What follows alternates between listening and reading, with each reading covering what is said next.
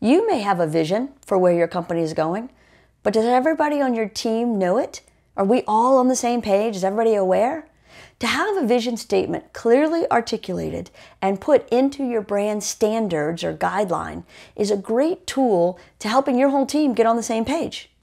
Your vision is what the world is going to look like when you achieve your mission. So your mission statement comes first, so you'll know kind of the direction you're heading, and then your vision statement comes next, so you'll know what the destination is when you arrive at it. It's what the world's going to look like when you're done. Now, this may seem like some kind of boring, foundational things, and you're thinking, I just want to go get sales. I just want to do marketing. Sure, but you're going to be able to achieve those goals better and faster and less expensive if you've got all of these foundational branding pieces all mapped out in your brand standards. This way, everybody's on the same page. We know what the mission is. We know what the vision is. So we can all head in that same direction together.